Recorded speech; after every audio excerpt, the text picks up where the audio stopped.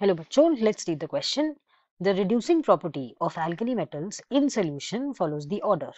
आपको बताना है reducing property alkali metals की but solution के अंदर. आपको चार options दिए हैं with various orders. First में lithium is maximum while potassium is least. Then again lithium is maximum with sodium least. Then third option sodium is maximum while lithium is least. And again lithium is maximum and rubidium is the least.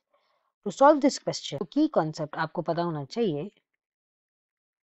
Key concept, that is reducing power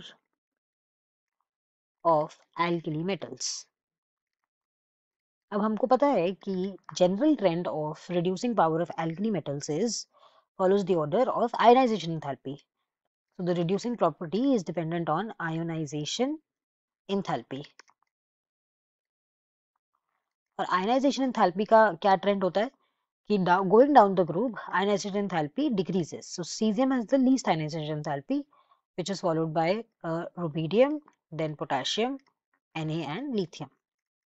तो अगर cesium की सबसे कम ionization enthalpy है, that means it will lose its electron and become cesium plus ion most readily. तो इसलिए हिसाब से cesium की reducing power सबसे ज़्यादा होनी चाहिए. लॉजिक के अकॉर्डिंग जो reducing power का ट्रेंड होना चाहिए, lithium should have the least reducing power followed by sodium, potassium, rubidium और cesium की सबसे ज़्यादा. So this is the expected reducing power of these alkali metals. But what is the actual or observed trend? Because that trend is governed by nothing by hydration enthalpy. तो hydration enthalpy ये बोली कि जो reaction है lithium से lithium plus cation बनने की, क्योंकि लिथियम प्लस का साइज लीस्ट होता है, वेरी स्मॉल होता है, तो इसलिए लिथियम प्लस की हाई हाइड्रेशन एंथैल्पी होती है. It is so high, this hydration enthalpy of the reaction, that it can compensate for low ionization, for very high ionization enthalpy also, making lithium ion most readily available. तो lithium जल्दी से lithium ion में convert हो जाएगा और एक electron lose कर देगा. तो solution phase में क्या होता है, lithium की reducing power maximum हो जाती है और बाकी trend as it is रहता है.